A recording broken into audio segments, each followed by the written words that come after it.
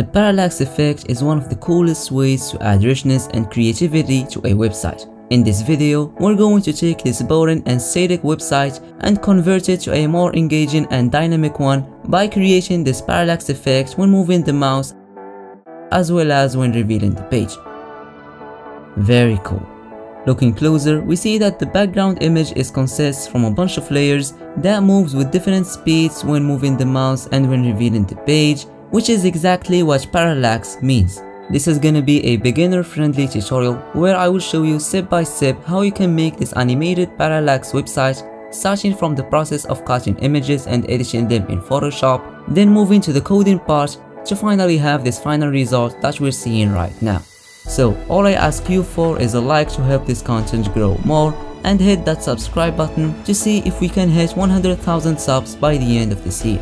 So without any further ado, let's get going. Oh, did I tell you that this is responsive as well? Actually, it is responsive on all devices including tablets and mobiles, which makes it even more interesting because you know what they say, responsive websites are awesome. Alright, let's move on.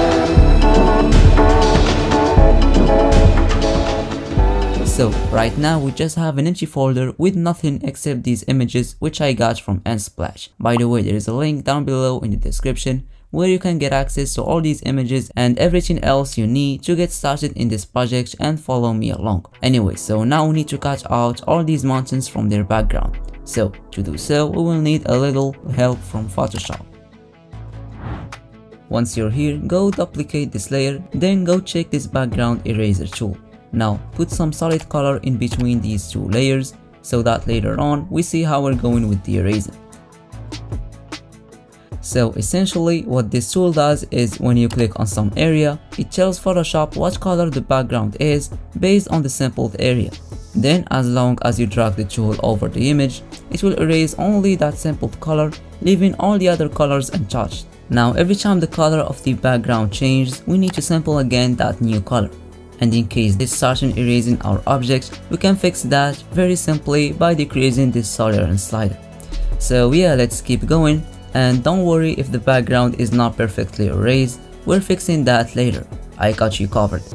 So let's fast forward through now and I will see you when I finish.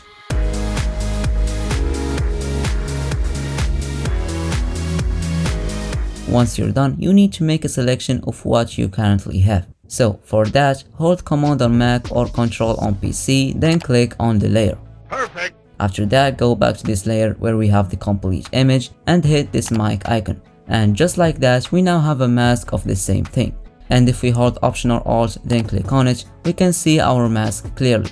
Basically, here's how a mask works. Whatever is white, that means we can see it. And whatever is black, that means it's erased and we cannot see it. Now we've only erased the areas near the edge of the mountain, so let's continue and erase what's left. To do so, grab your brush, make sure that you have here a black color and that both opacity and flow are at 100%, then start painting.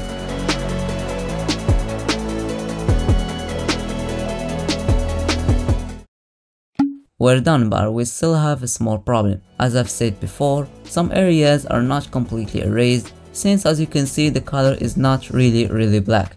But don't worry, everything is under control. All we have to do is change the brush mode to overlay, then make sure that we have here the black color. Then just paint on those areas, because what this tool actually does is that it takes these slightly black areas and make them even darker without affecting the white areas.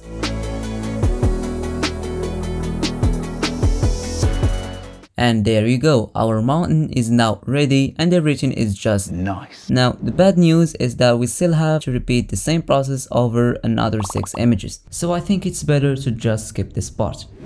Great. So here I separated the other mountains from their backgrounds, then I put them together in this PSD file. But still there is one thing missing. Exactly, it's the background. So we already have this image, but we still need to remove these mountains and fill the empty space behind them. It's actually very simple. Just grab the lasso tool, drag it around the mountains that you want to remove. Next, go to Edit, then click on Content Aware Fill and just hit OK. Photoshop then will do some calculations and fill those areas. Next, I would like to turn this around, so I'm just gonna press Ctrl or Command G, right click, and then search for flip horizontal. Incredible. Now we will start positioning our mountains. So let's start with this one, press Command or Ctrl G to get access to it, and now it's looking fine. Still with me? Good, because we've got one more Photoshop thing to do, which is compositing all these images. To get started, I'm gonna head over to Filter, Blur, and then Gaussian Blur. Then here set radius to a very small value, and there you go. I would also love to modify the colors to make it a bit more greenish. So to do so, I'm gonna head over to Camera Raw Filter. Then here I'm just gonna play around with these sliders until I get it right. Cool. Now this is not the exact color that we want, so what we're gonna do is come over here, hit this icon, and click here to adjust contrast in our background. Let's also add a color balance adjustment layer. Mess around with these sliders until you get it right. Now let's group all these things in one layer, give it a name, then let's move to the next mountain. So currently the colors are not matching the background and the two images are just looking separate. To fix that, we will add a new layer. Make sure to hold Option or Alt, then click in between these two layers to make a clipping mask. Then get your brush and paint some dark shadow.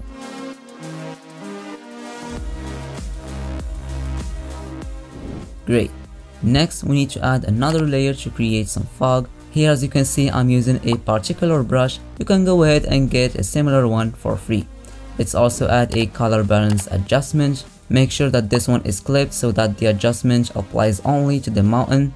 I would love also to add a levels adjustment to modify lights and darks in our image. And finally, let's add a hue and saturation layer to bring down saturation a little bit. And just like that, we have successfully matched the mountain with the background. Let's move to the next mountain. So it's mostly the same process again. Let's start off by painting some shadow in the left and little highlights right here. Then let's adjust levels, adjust colors to make it a bit more greenish. Let's paint again. This time we're gonna add a bit of brightness in right and some green highlights right over here. Then finally, let's create a fog over our mountain, like so, and now we're good to move on. Next, we need to create a new fog layer really quickly. Then we'll keep doing this for each mountain left. So pretty easy, this shouldn't take more than 2 minutes to finish it. Well, apparently I was wrong, but who cares, just look at how beautiful this is now. But hold on one second, we're not done yet, we still have to add a few touches to make this stand more. I'm talking about some black shadow in the bottom and some sun rays, so let's place them over here like so.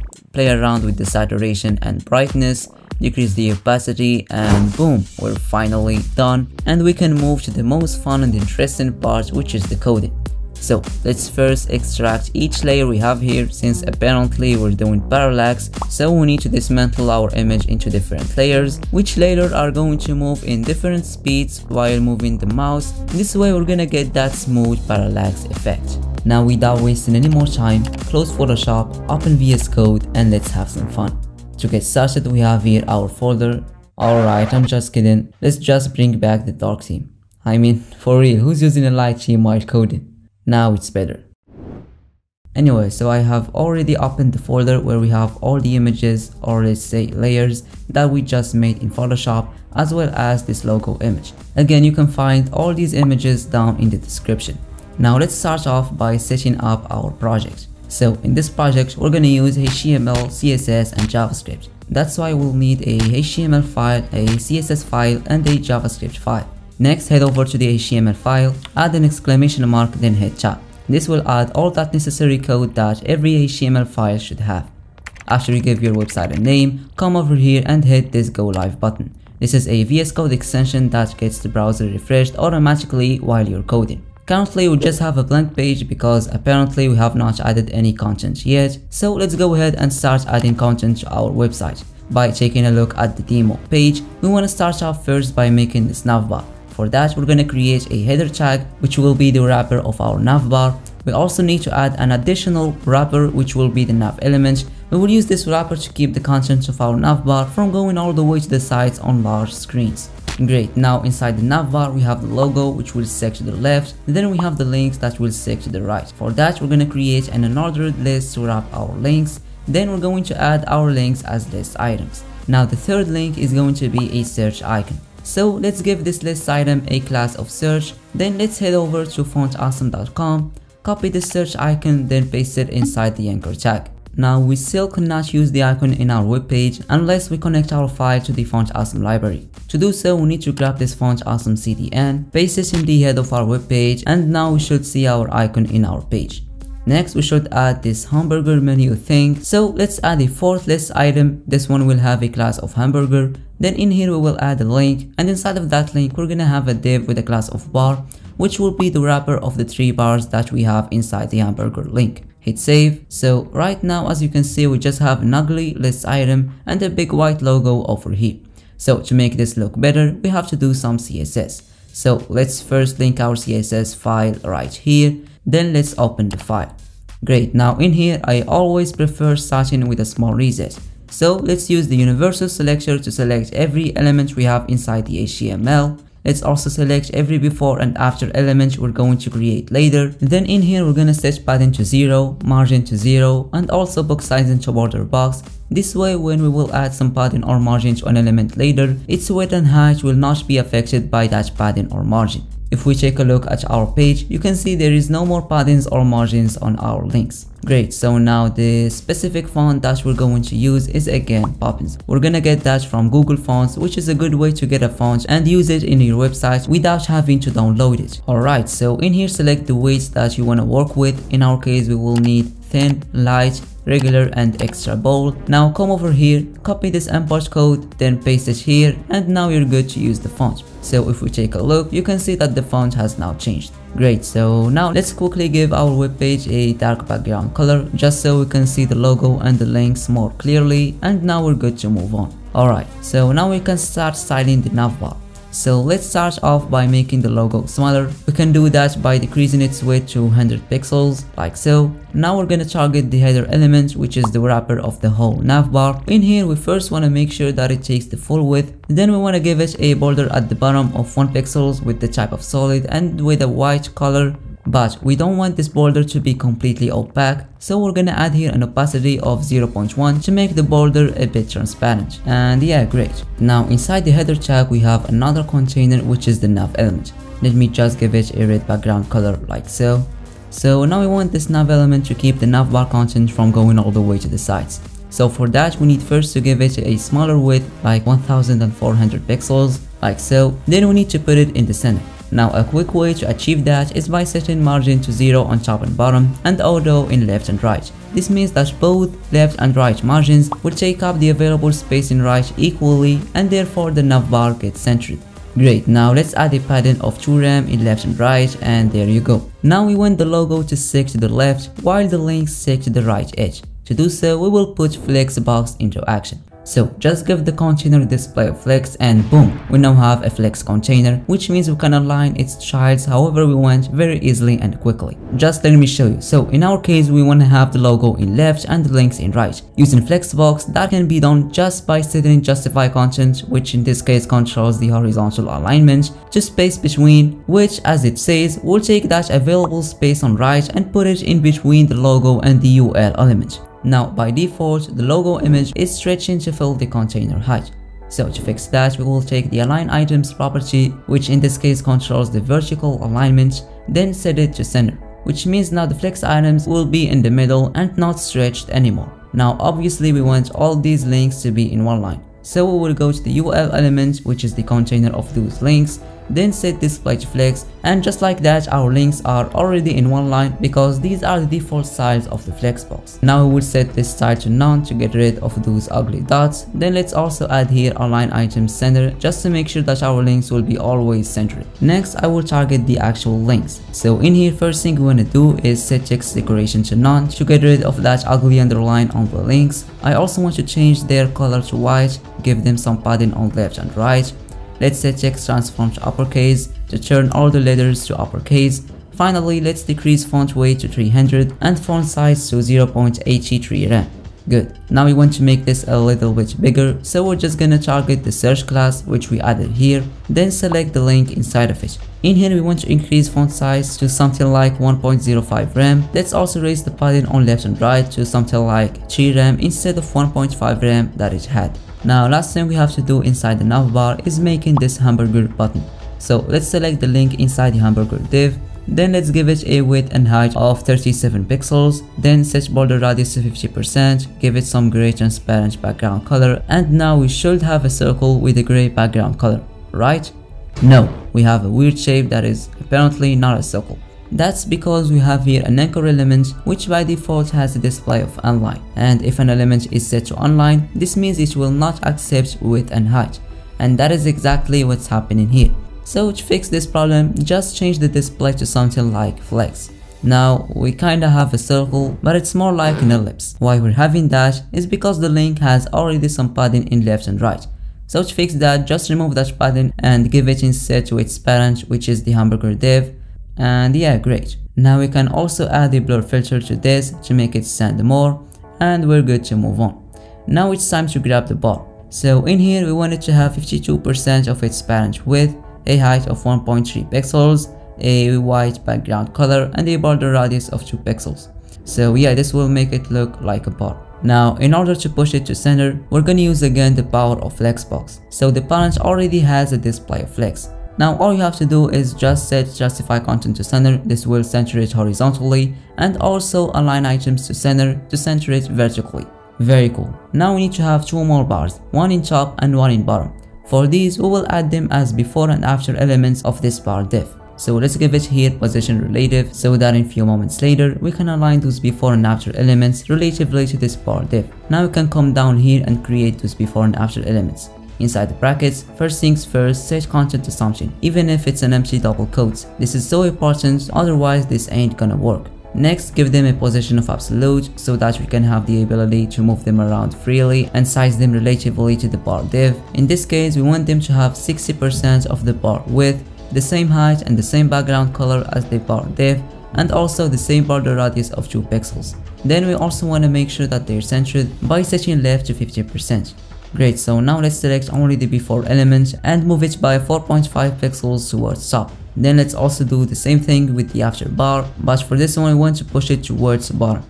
Now the only problem here is that both bars are not centered. Instead they are 50% away from the left. So to fix that, we're going to use the transform property to translate them back by half of their width. Hit save, and now they're perfectly centered. Now we're done from the navbar, which means we can move on to the next step where we're going to add all those images to make the background image of this web page. For that, we need first to add a main tag underneath the header that's going to wrap all those layers of which the image is consists. Now if we give it some background color and remove the one we had on the web page, we can see nothing. That's because our main element does not have yet some height. So let's give it a height of 100 VH, which means it's gonna have 100% of whatever the window height is. Hit save, and now you can see that the main element is right underneath the navbar, and we also have a scroll bar because the navbar is already taking some space above the main element. So instead of that, we want to have the navbar in front of the main element. This is actually very easy. Just go to the header element and give it a position of absolute. This will remove the header from the document flow. In other words, it's like we have removed the header from the HTML and now the main element is taking its place. Now, just to make sure that the navbar will be always in front of everything, we will give it a high z-index value. Now let's just add some padding in top and bottom and make sure that the navbar is always stick to the top of the web page. Great, so now that the main element is taking the full height, we can go ahead and start adding the layers inside the main element. Each image here should have a class of parallax so that later on we can use this class to target all these images. Here as you can see, I'm adding the layers in the same order they were in Photoshop. After this mountain civil layer, we should have the text layer. So let's add here a div with class of text, give it also the parallax class. Then in here we're gonna have 2 headings. The first one is H2 and the second one is H1. Now let's keep adding the other layers and we're done. Notice here that both the sun rays and the black shadow layers does not have that parallax class because we want these 2 specific layers to stay static. We don't want to apply the parallax effect on them. Cool, so if we take a look here, we have our images arranged one below the other. Great, now in order to turn this mess into what we had in Photoshop, we need to mess around with the position and size of each layer here. To do that, let's first make sure that the main element cannot exceed the window width, and also let's set overflow to hidden so that anything that goes beyond the main element will be hidden. So now we can only see the sky because everything else that is beyond the main element has been clipped. And yeah, let's also give it a position of relative to make sure that we size and place the layers relatively to this main element. And yeah, we're good. Now we can grab the background layer. Here, first thing we want to do is set position to absolute in order to remove this layer from the document flow, which means now we have the ability to move it around and size it however we want. So for this one, we first wanted to have a width of 2800 pixels. Currently, we're only seeing the sky, so let's go ahead and center the image inside its parent. To do that, set top and left to 50%, then translate back the image by half of its width and height. Great, so that's what we currently have. Now if we take a look at the image we had in Photoshop, you see that we still have to move this image a little bit up so that we get the same result. To do that, I'm gonna wrap this inside the color function. Then I'm just gonna do minus 390 pixels to move the image up. Let's also add 10 pixels to the left value, and now it's good. Before we move on, just make sure that you don't modify or touch this translate value. Leave it always at minus 50%, because we're gonna need that later when working with the parallax effect. Next we have the fog 7 image, so here the same process again. We're just gonna mess around with the width and position and leave everything else as it is. So here's our fog. Now to make sure that it will be always in front of the background layer, let's give this a z-index of 2 and give the background a lower z-index, which is 1. Now we're just gonna keep doing this on all the remaining layers.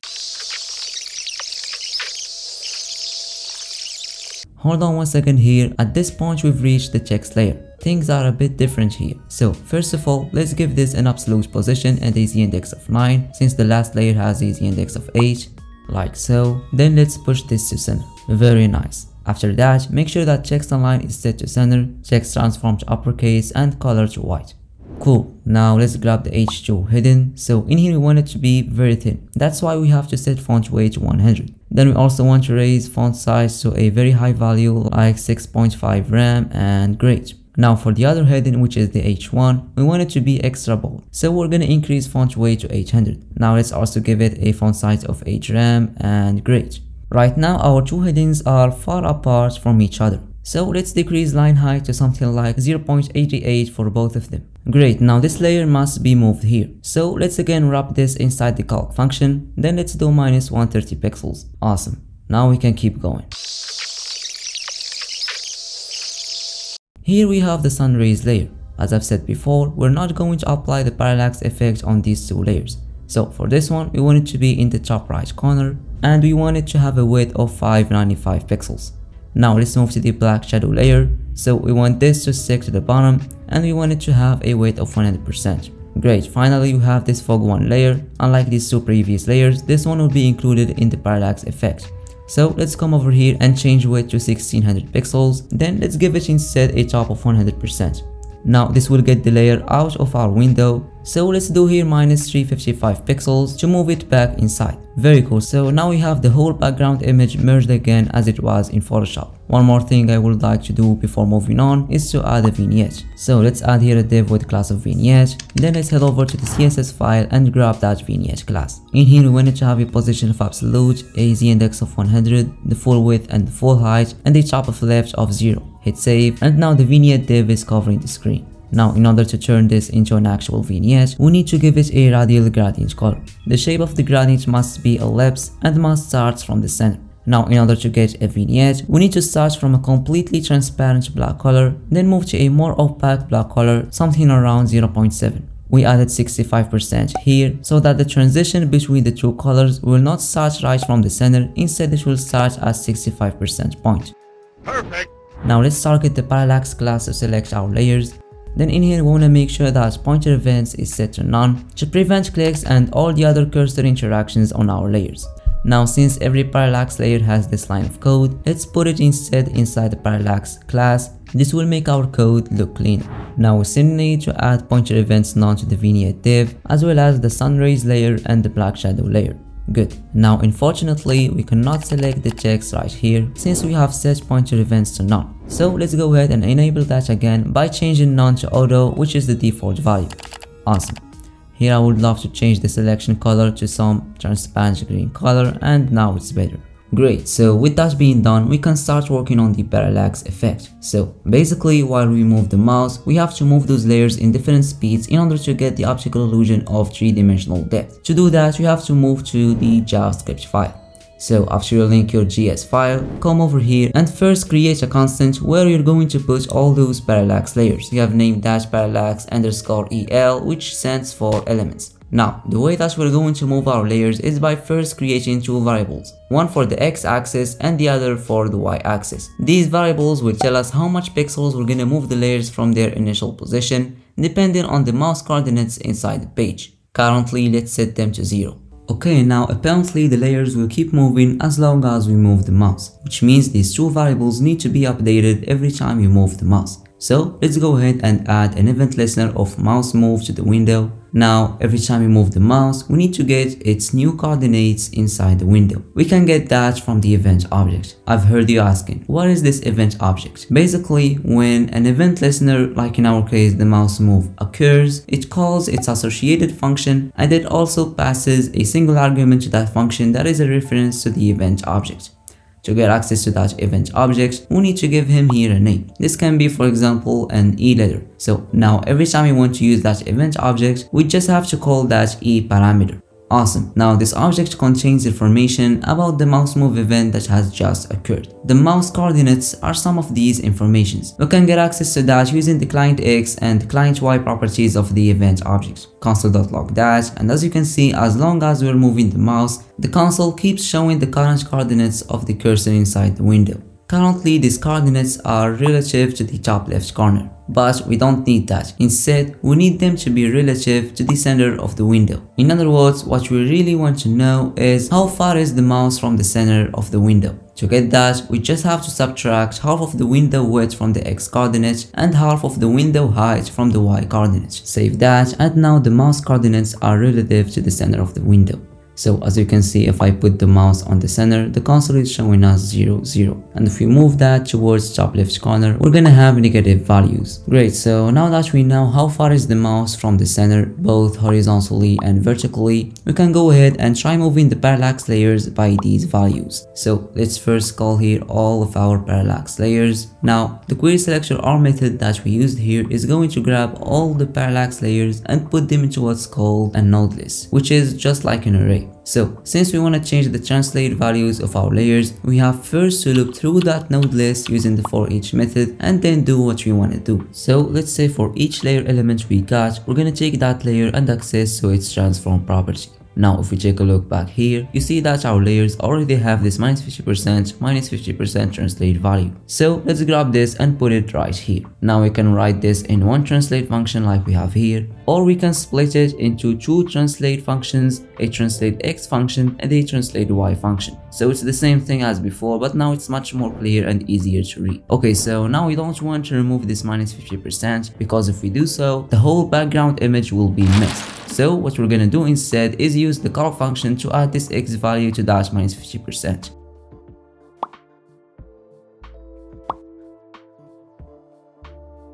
Same thing here for the Y-axis. Now hit save. Alright, so currently the layers are still in their initial position because the mouse is at the center of the page, which means both X value and Y value variables are currently equal to 0. But as soon as we start moving the mouse, all the layers will be moved by the same distance we have moved the mouse from the center of the page. Awesome. Now we can also add a minus to the X value variable. This way the layers will move in the opposite horizontal direction of the mouse. Great. Currently, all layers move at the same speed as the mouse. So what we're gonna do now is give each layer a specific speed in order to get a parallax movement like we have here. So going back here, we're gonna create a custom attribute that we're gonna name data speed X. In case you don't know that, you can actually create custom attributes on HTML elements to add your own information to those elements. Like in our case, we want to add a speed value for each layer element here. So we created this data speed X attribute to add that information. Then later in JavaScript, we're going to access to that value by calling that attribute. Awesome. Now in this attribute, we're going to add the horizontal speed of each layer. In a few moments, we're going to create another attribute that we will use to add the vertical speed as well. Alright, so currently all the layers have 100% of the mouse horizontal speed. We can, for example, here decrease that speed to 30% for the background layer, which means now the background layer will have 30% of the mouse speed. Awesome. Now let's add the speed attribute to the other layers. So for this fog layer, we wanted to have a horizontal speed of 27%. Here, as you can see, I'm using low values since the mouse movement is so fast. so we need to make sure that our layers will move slower than the mouse. Also notice that every time you move to the next layer, we decrease the speed because logically the layers at the front should move slower than the layers at the back. Great, so now that we gave each layer its appropriate horizontal speed, we can go ahead and use this speed in JavaScript. So in here we need first to create a variable where we're gonna put that speed value. Notice here that I created this inside the for each method because each layer element has its own speed value, which means each layer should have its own speedx variable where we're gonna add that speed. Awesome, now since our custom attribute name starts with data dash, there is an easier way to access its value in JavaScript. So we just have to take our element, its dataset, dot, and then type whatever you have after the dash. Like in our case, we have speedx. Great, now that we have the speedx value of each layer, we can go ahead and multiply its horizontal movement by that speed value, which means now each layer will move at a different speed that is slower than the mouse speed. Beautiful, now this applies only on the horizontal movement, so let's go ahead and do the same thing to the vertical movement. So as I've told you before, we're gonna now create a second custom attribute called data speed y, which obviously will allow us to add this time the vertical movement speed. So yeah, mess around with the values and just make sure that the layers at the front will always move slower than the layers at the back, because that's how parallax works. Once you're done, go back here and this time create a variable named speed y where you're going to access that speed y value of each layer. Then come over here and multiply the vertical movement of your layers by their speed y values. Let's check it now and boom, we now have an awesome parallax movement effect. Now there is a trick to make this movement smoother, and that's by giving our layers a transition. So let's give our transition some duration like 0.45 seconds. Now if we save that, you can see that it's not working properly. So what we also need to do is change the transition easing. This means how the animation will proceed over time. Now CSS already has some predefined easings like ease the default value, which starts slowly, accelerates in the middle and slows down at the end. There's also ease in, ease out, and so on. In our case, we're not going to use any of this. Instead, we're going to create our custom transition easing using the cubic Bezier function. So ours, we want it to start a bit fast and then slows down at the end. So here is how it behaves compared to the ease value that our layers currently have. So you see this one starts very fast and then slows down smoothly. To apply that on our layers, we just have to copy this cubic function, put it right beside the duration, and there you go. Parallax movement now is so smooth and much better than what we had before. Hey, wake up, we're not done yet here. So if we take another look at the pre-made website, you see that the parallax movement here is more realistic and smoother, simply because I've let the mountains here to rotate and I've let them also to move closer to us or further away from us. And that is exactly what we're going to do next. But hold on one second, if you have reached this point of the video, this means you're enjoying it. So make sure to smash that like button and remove the red color from the subscribe button. Great, so let's start off first by looking at how we can let the mountains move closer or further away from us while we're moving the mouse. So far our layers are moving along the x-axis and the y-axis. Now there's a third axis that we can move our layers along, which is the z-axis. So instead of moving our layers horizontally or vertically, we're gonna now move them closer to us or further away from us, which is exactly what z-axis means. Alright, so each layer element here is going to have this z value variable, which will tell us how much pixels we're going to move that layer along the z-axis. For now, let's try moving them by 100 pixels. So to move something along the z-axis, we use the translate z function. So let's set that to that z value variable. Now this cell will not move the layers by 100 pixels towards us, because in order for this to take effect, we also need to include the perspective function, which simply will define how far the layers are from us. So for example, if I set here perspective to 2300 pixels, it will create a virtual space of 2300 pixels between us and the layers, and then it will move the layers by 100 pixels towards us. Save that. Actually, let's give this a bigger value like 1000, and now if we check it out, you see that the layers are now much more bigger because we've moved them very close to us. Okay, now you're probably asking, how are we going to calculate the z value for each layer? Alright, so let's say we have this mountain layer. If the mouse is moving towards right, the mountain should get closer and closer to us. Instead, if the mouse is moving towards left, the mountain then should keep getting further away from us. In other words, the amount of pixels by which we will move a layer along the z-axis depends on the horizontal distance between the mouse and this layer. To calculate this distance, we need first to get the horizontal position of the mouse inside the page. Then we need to subtract from that the distance between the layer and the left edge of the page. To get this last value, we just have to access our element stylings using the getComputedStyle method and then get from that the left property value. At this point, let's create here very quickly a variable containing the mountain tool layer, and let's try using this computed style thing on it. As you can see, it's printing the left value of that mountain layer. Now we need this value to be a number type, so back here we're gonna use the parseFloat function on our value, which will return only the number from our value without that pixel at the end. Now let's try console.log this whole thing. So in short, all we did here is we got the horizontal position of the mouse inside the page, then we subtracted the left value of the mountain from that. By doing this, we should get the horizontal distance between the mouse and the mountain like so. So at this point, the console is showing as 0 since the mouse is actually on top of the mountain layer. Then the further away we get from the mountain, the bigger the value gets. Here we're having negative values because the mouse is on the left of the mountain. Otherwise, if we are moving on the right of the mountain, we will then get positive values. Awesome, now let's apply that on all the layers like so. Then let's go ahead and set translate Z to that Z value. Hit save and check this out. As long as we're moving the mouse towards left, the further the layers move away from us. On the other hand, if we're moving the mouse towards right, the layers then will get closer and closer to us. Now, logically, the mountains we have in the right side should have an opposite movement. This means if the left mountains are getting closer to us, the right mountains should move further away from us. In contrast, if the left mountains are this time moving further away from us, the right mountains then should get closer to us. To reverse the movement, like I've just said, we just have to give this Z value a minus. But since we want to do this only for the mountains we have in the right part of the page, we need first to check for each layer if it is in the left side or in the right side of the page. So for that, we're going to create a variable named isInLeft. This variable should return either one if the layer is at the left part of the page, or -1 if the layer is instead at the right part. So to achieve that, we're going to use something called ternary operator. Basically, it's just a shorter syntax of the if-else condition. So you first pass the condition you want to be checking. In our case, we want to check for each layer if it's in the left part or in the right part of the page. We can do that by simply checking if the left value of the layer is less than half of the page width. So if this condition is true, this means the layer is on the left part of the page. So we're going to return here 1. Else, if the condition is false, this means the layer is instead on the right side of the page, so we're gonna return here -1. Awesome, so now all you have to do is multiply the Z value by this variable. So in case the layer is on the left side, this will be equal to 1, which means it's not gonna affect the movement. Else, if it's in the right part of the page, then this will return -1, which means it's gonna reverse the movement. Cool, so that's what we got.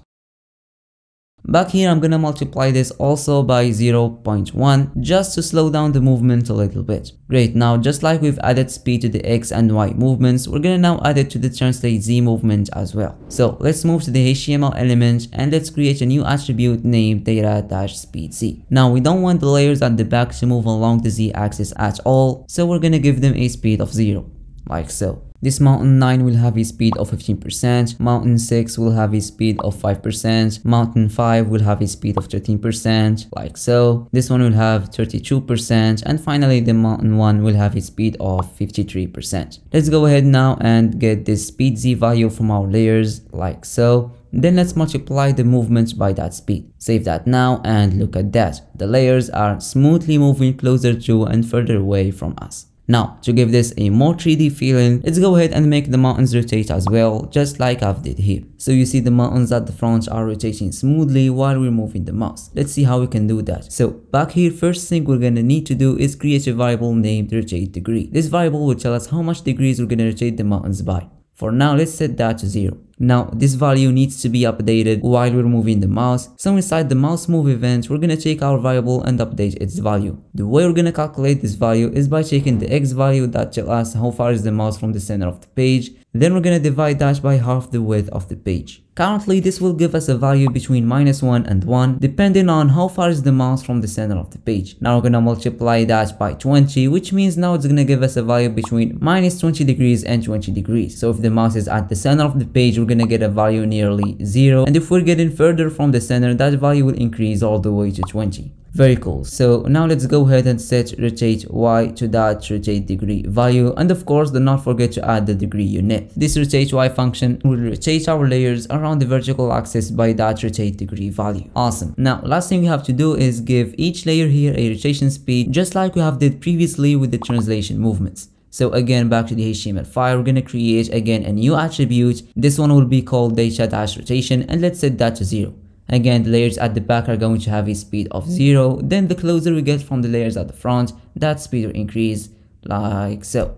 Finally, the mountain one will have a rotation speed of 20%. Now let's go ahead and get that rotation speed from each layer, and let's multiply the rotation movement by that speed. Save that and check this out. The front mountains are now rotating smoothly, which makes the whole parallax movement even better and much more realistic. Now if we reload the page and we don't move the mouse, you see the background image will be messed up until we move the mouse. This is happening because the layers at the moment of reloading the page does not have the transform property yet. They're gonna get that as soon as we move the mouse. So to fix that, we just have to give our layers that transform property at the moment of reloading the page. To do that, we can, for example, wrap this code that defines the transform property of our layers inside the function. We're gonna name that function update. Also make sure you first call that function here. But hold on one second here. If we check on the console, you see that it shows as an error because that event object we use to calculate the mouse position cannot be used outside the event listener function. One quick way to fix that is to pass that e.clientX value to the update function as an argument, and then use the cursor position parameter to reference to that value inside the update function. Great, so now all we have to do is go ahead and call that update function again, this time outside the mouse move event, which means it's gonna be executed at the moment of loading the page. In this case, we want that cursor position to be equal to 0. Save that now, and yeah, that problem is now fixed. You know what? I think it will be better if we give this a reveal animation as well. The reveal animation we're going to create will look something like this.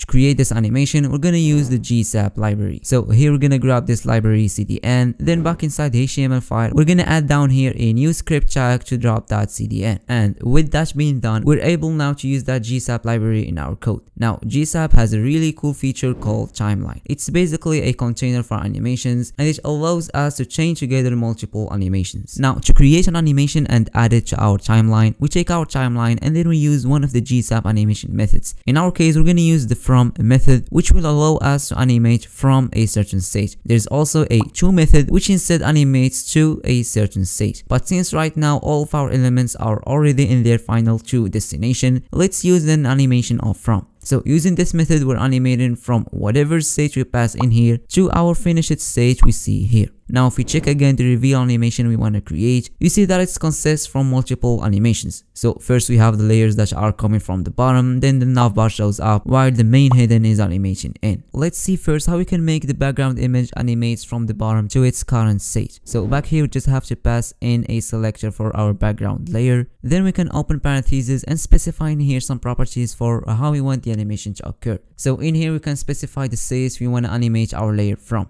Let's say for example we want to animate from top equal to 0 to whatever top value it has right now. We can also give it a duration of like 3.5 seconds, and yeah, that's basically how a GSAP animation works. Great, so now in this case we want the background image to start from a certain position at the bottom and then scrolls up smoothly to its normal position. So here inside the top property, I'm gonna first add half of the background layer height to cancel the minus 50% translation that our layer was having. Then we can specify beside that how much we want to move the layer from the top edge. So if I didn't specify here anything, this means our background animation will start exactly at the same level as the top edge of the window and then scrolls up smoothly to its normal position. We can do here minus 200 pixels, and now the animation is starting from a closer position. Awesome, now all the other parallax layers will have the same exact animation, the same duration, the same process we did here, except for one thing that will differ from one layer to another, which is this distance that defines from where the animation will start. So in order to apply this same animation on all the parallax layers, we're gonna first need to loop through each parallax layer we have and then apply this animation on each layer. Here we can simply say EL, and that will refer to the targeted parallax layer. Now for the starting position of each layer, we're gonna define that inside a HTML attribute, and then here we're gonna use that attribute to get the starting position of each layer. So let's pretend we already have that and we have named it data-distance. Now back here inside the HTML code, we're gonna create that attribute like so. So for the background image, we have already decided that to be minus 200 pixels. The next layer is going to have a starting distance of 850 pixels and so on. Just make sure you increase the distance every time you move to the next layer. This way the front layers are the last ones to scroll up during the reveal animation. Save, and look at that, we've got a nice parallax reveal animation. So you see the front layers comes in last. That's because we gave them a higher distance. Now the text layer is going to have its own reveal animation. So let's get rid of the distance attribute. Now before we go ahead and create the reveal animation of the text layer, we need first to make sure that this first animation will not be applied on the text layer. So currently this animation is applied on all the layers that got this parallax class, including the text layer. So one quick way to exclude the text layer from this list is by using the filter function. Now unfortunately this function works only on arrays, but here we have a node list. So let's turn this into an array using the array.from function. Now inside this filter method, we're gonna create a function that will be executed for each element in the array. In this function, we will check for each element if it has this text class or not. So if the current element doesn't have that text class, this whole expression will return true, which means the filter animation will keep that element in the resulting array. Otherwise, if that current element has that text class, it will not be added to that resulting array. By doing so, this filter method should return a new array containing all the parallax layers except the text layer, which also means the reveal animation will not be applied this time on the text layer. Great. I'm thinking about raising up the duration a bit, and now the animation is a bit slower. Great. We can take this even a step further though and make it look a little bit cooler by using an easing function. And luckily for us, this GSAP library has a ton of easings already built in. The one we're gonna use is this power tree easing. So if we click on that, we can see how this power tree easing behaves. Now let's go ahead and set ease to power tree.out, and yeah, the animation looks much more smoother and cooler. With that being done, we can finally now go ahead and create the text animation. So down here, we're gonna take again our timeline and add a new from animation to it. Let's take a look on the text animation we want to create. So you see this heading comes in from the bottom while this China heading fades in and comes from the top. So basically we're gonna have two animations running simultaneously. So we have this Zeng Jiaji heading animates in at the same time while this China heading is also animating in. Let's first animate this Zeng Jiaji heading. So back here, we're gonna target the H1 heading to select that Zeng Jiaji heading. And in this, what I want to do is make it fly in from the bottom side of our screen. So I'm gonna add Y as a shortcut for the translate Y method. Then in here, we need to push our heading by the distance that is between our heading and the bottom edge of the screen. To get this distance, we're gonna take the window height and subtract from that the top position of our heading. We can get this top position by targeting again our heading like so. Then on that, we can use a method called getBoundingClientRect. This method will return an object containing some properties or let's say informations about the position and size of our heading. Using the top property, we can get how far is the heading from the top side of the screen. Okay, so with that being done, we have now moved our heading right underneath the bottom side of the window. Okay, now I'm also gonna give this a duration of 2 seconds. Alright. Now using GSAP, we can easily specify when we want our animation to run. So for example, in the last animation, we have told the browser to wait 1 second and then run that animation. By the same way, we're gonna tell the browser this time to run this animation after 2.5 seconds from the loading of the page. So this means we're gonna have a delay of 1.5 seconds between the first animation and this second animation. Let's check this now, and yeah, so you see the heading comes in smoothly from the bottom side of the page. Actually, we can move this even further from the bottom edge of the screen by adding here plus 200. Save that, and now the heading comes in from 200 pixels underneath the bottom edge. Very cool. Now we can start working on the China heading animation. So you see here the China heading needs to fade in and come in from top.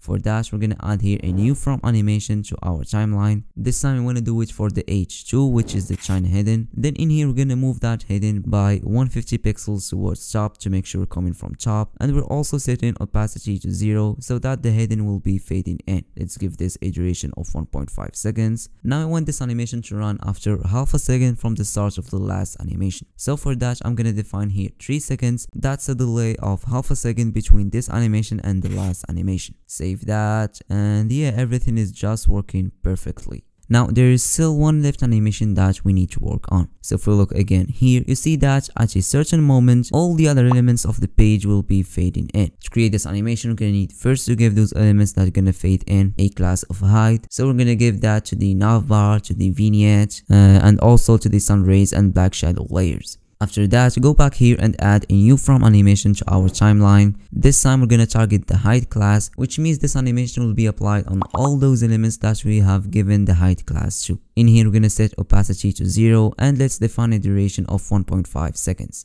Now we want this animation to start at the same time as the China hidden animation. So for that, I'm gonna specify here 3 seconds, just like I've did with the previous animation. Save that now and look at that. We have completed the reveal animation. Awesome. Now we can make the parallax layers move again, because previously I've multiplied these by 0 to disable the movement so that we can work comfortably on the reveal animation. Okay, so now the layers will move if I move the mouse. But here we should not be able to move the layers while the reveal animation is happening. So what we're gonna do back here is make sure we disable the movement while the reveal animation is running. So let's go inside this mouse move event, and right here at the top of the moving function, we're gonna need first to check if the reveal animation is running or not. For that, we're gonna say if, and for the condition, we're gonna use a gsap method called isActive. So let's target our timeline and let's do .isActive. Now this method will return true if the timeline is running and false if it's not. Now if this returns true, this means the reveal animation is still running. For that, we're gonna say here return, which will end the function execution. So all this code below that will move the layers will not be executed anymore, and so the layers will not move. Else, if the reveal animation has completed, the condition will be false, and so the function will continue its execution normally. If we save that, you see that the parallax layers are no longer moving according to the mouse. That's because the isActive method is right now returning true. But as soon as the animation ends, we can move again the layers because that method is now returning false. And yeah, now we can move on to the next, actually the final step in this project, and that is making this whole thing responsive, because we currently have a real mess on small screens. It's gonna be very simple and quick. We're gonna start off with the 1100 pixel screens. So on these screens, I would like first to shrink the Zhengjiaji hidden a bit. Same thing for the China hidden, so we want this one to have a font size of 4.57 rem.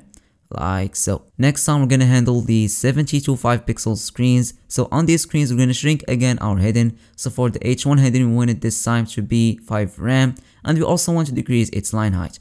The H2 hidden, in the other hand, will have a font size of 4.1 rem, and it's also gonna have a line height of 1.1. Awesome. Here we also want to reduce the left and right paddings of the navbar, and let's also make the logo smaller. Now let's target the navbar links. So in here we want to decrease the font size to 0.73 rem. We want to decrease also the left and right paddings to 0.9 rem.